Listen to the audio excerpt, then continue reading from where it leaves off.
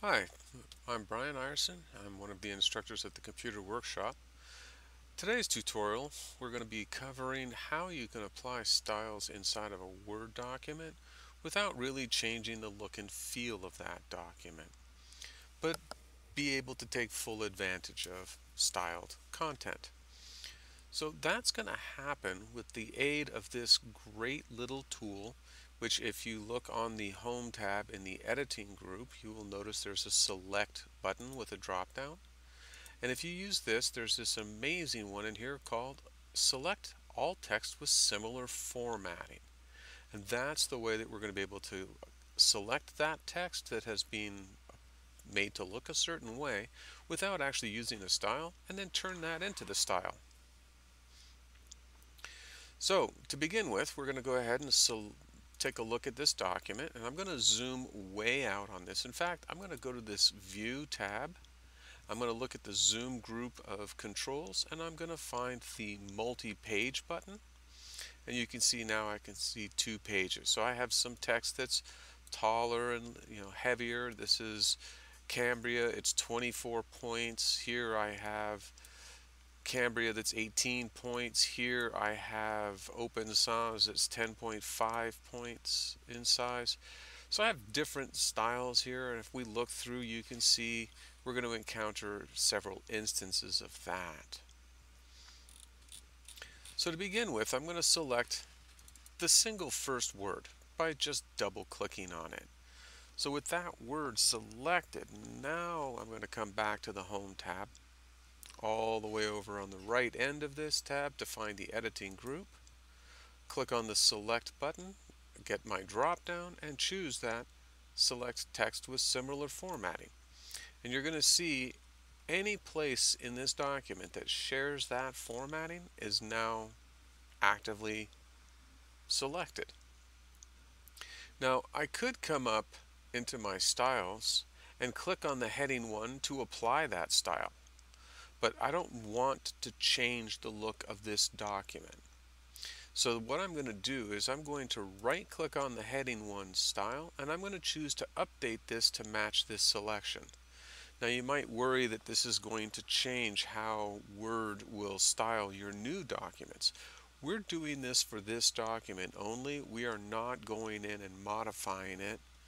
Right? If we went into the Modify window, we could check the new documents based on this template to make that a permanent change. But by not doing this, we're just going to make this change happen in this file one time. So now I can see I've got my heading 1s applied. In fact, if we were to do a Control F, or you could go to View, and in the Show group bring up the navigation pane. That's the same thing as doing Control F. Now if I look, you can see we have 3 headings in the headings list. Now if I'm going to select a piece of text here that looks like a heading 2, I'm going to go back to the Home tab. I'm going to go back to the Select Text with Similar Formatting. Now I have all of those pieces, which I can go ahead and right click on my heading 2 and choose to update this. And now you can see we've got a real structure happening within the navigation.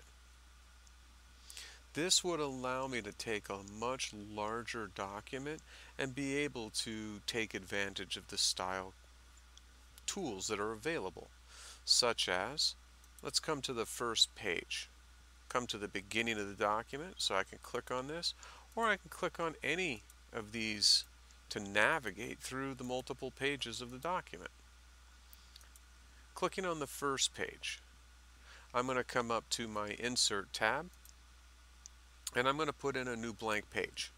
So you can see I've now got a new blank page, there's nothing on this, and I'm going to jump to my References tab, where I can go to the very first button for the table of contents, and then I can choose one of my pre-built sets here.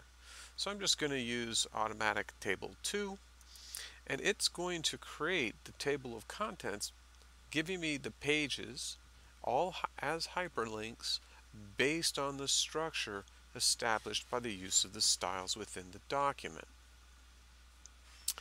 Anyhow, well, I hope that that will help you get your work done a little quicker, a little bit less struggle in the way.